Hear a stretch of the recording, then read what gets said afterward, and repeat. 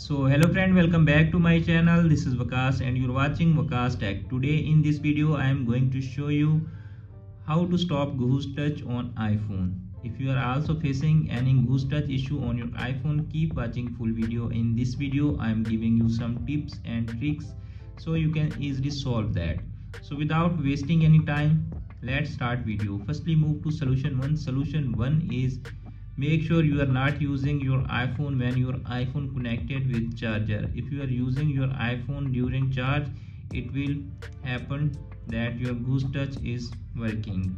If that method not working, then move to the next one. The next one is clean your iPhone screen. Make sure you don't have any dust or water on your iPhone screen. If you have, just remove that and clean your iPhone screen and then stop ghost touch on your iPhone.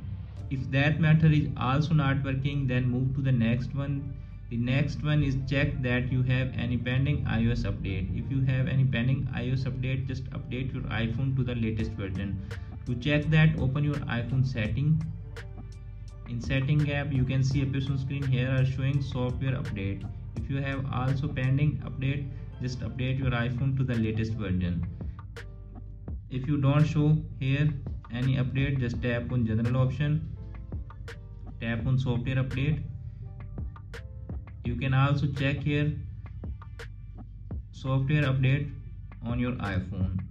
If that method is also not working, then move to the next one. The next one is force to restart your iPhone. It's dependent on you that which model you are using. Just force to restart your iPhone and easily fix the ghost touch issue on iPhone. If that method is also not working, then move to the next one. The next one, open iPhone setting again.